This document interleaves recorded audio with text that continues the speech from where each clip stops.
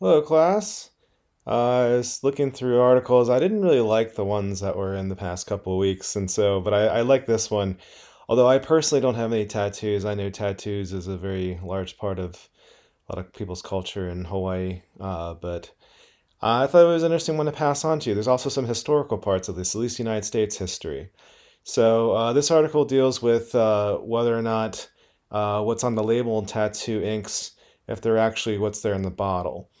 And so this kind of leads back to the formation of the FDA, the Food and Drug Administration, as part of the one of the regulatory arms of the federal government.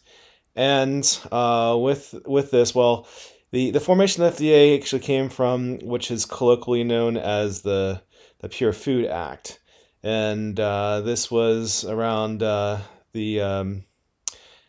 start of the 19th century, and it was kind of tough because people didn't used to report what was in food, and you really didn't know. And I mean, there were lots of things going on. So, for instance, milk.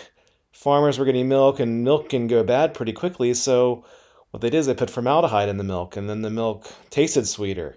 And people thought, oh, well, they're getting nice milk, and instead, children are drinking a nice cold glass of formaldehyde. And even sometimes they were taking brains of animals, typically calves, and blending it up and putting them in water and putting that and selling that as milk. So that's kind of a disgusting thing. And like people could do this. It was no big deal. You could do whatever you want. You could add whatever you want to food. And what happened was people were suffering.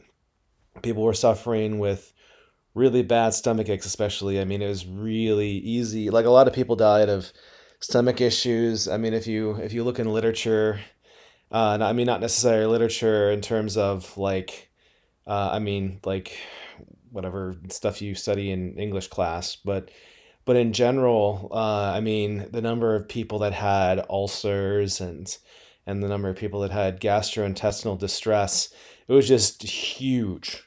And it's a really good thing that we had this law passed, and it really put a lot of accountability to governments, or not government, to companies to say exactly what's in products, so you know exactly what's in. And I mean, there's some interesting stories too, like Heinz ketchup, for instance. They had clear bottles, and this was a big deal because they were saying like, hey, I'm making a nice product. You can see it. You can trust that this is safe to eat, and because it's really, like I said, it was a gamble when you're buying food. If you're buying any sort of food, it's kind of a gamble of what you're actually going to get. And I mean, we also didn't have pharmacies like we have now, right? I mean, a lot of drugs that you could just buy, a lot of and it drug usage was not looked the way it is today. It was looking in the past, and I mean, for instance, a lot of times people would drink Laudum, which is basically it's codeine mixed in alcohol. And I mean, you can get that anywhere. It'd be like going to Long's Drugs and like, hey, can I get some aspirin? Some can of peanuts. Oh, and give me one of those gallon containers of Laudum. And I mean, that's what people did, and they take it and they drink it. And so another one of my favorite stories is Wyatt Earp. His wife, she was pretty much a chronic user of Laudum. You can also see that's a true story. You can see that in Tombstone. But that, well, I shouldn't talk too much about that. But a lot of people, like I said, they took various drugs, and it was a gamble. And we are a lot better today, but there are still some things. And one of them, like I said, in this article shows is tattoo inks. There's a recent one, Modernization of Cosmetic Regulation Act, passed in 2022, and now FDA was given authority to call ink products, require reporting for adverse effects, and require ingredient labeling to be updated yearly. And specifically, there are these ingredients here: propylene glycol, polyethylene glycol, 2-phenyl-oxethanol. So these could cause allergic reactions. Uh, I mean, they're mostly safe. Um, they it depends on the dosage, of course. I mean, this isn't cyanide, or botulinum toxin, something. I mean, I certainly wouldn't want to have these injected into my body. But I mean, they're not great, but these are not also they're not super horrible. But actually, well, this one here, the phenol ethanol is going to be that's going to be one of the nastier ones. Propylene glycol, polyethylene glycol.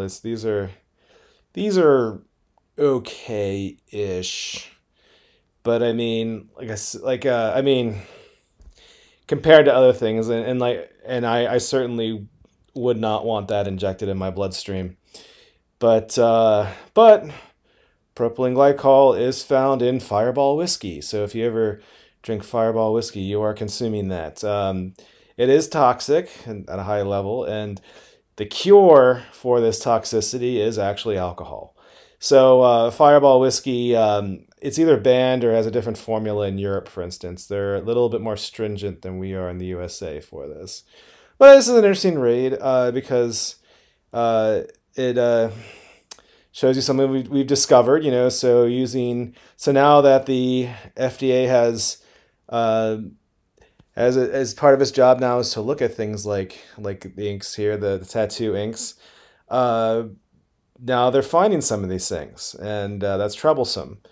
And like I said, I don't have any tattoos, so I don't know what it's like, but I know many people do have tattoos, and I haven't heard of.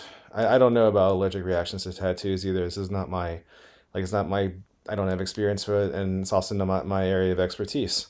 But it's interesting. I hope you enjoyed the article, and hopefully it's something close to you and something you can relate chemistry to. So, which is why when I'm hoping to, why am I studying this subject? It has nothing to do with me. Well, I'm trying to tell you, actually it does, but I know that's part of the reasons for the videos that I do every week. The other reason, of course, to check in with you guys and to see how you're doing. Let me know if you need anything, if you're having a tough time with anything. Mental health is still a big thing. People are suffering from mental health issues. Please let me know if you're having any mental health issues. If you have any basic needs, fortunately, as I said before, basic needs. I mean, they're still a problem for many people, but it's not as bad as it was during the start of the pandemic.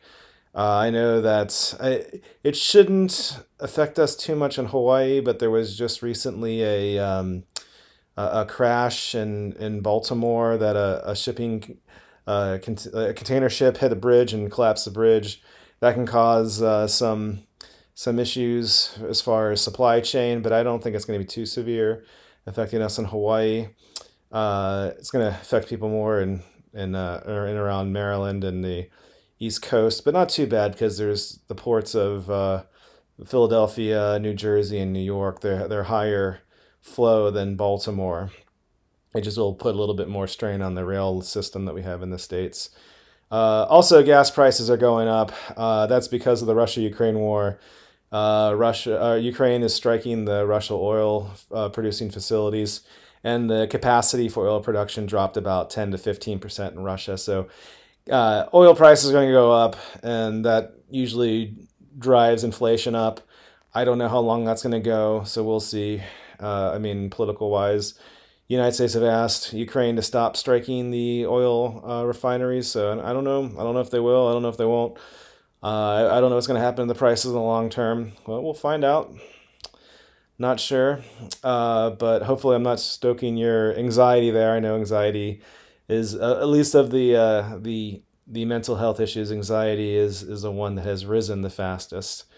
So look after yourselves. Please look after yourself. Look at your mental health. If you're having basic needs issues, please let me know. If you're having academic issues, please let me know. I hope you had a nice spring break, and I'm getting close to the 10-minute mark, so I will be quiet. So aloha, take care. Oh, and tomorrow is a state holiday. Tomorrow, Good Friday, is a state holiday in Hawaii, so have a nice day off, and have a nice weekend. Aloha.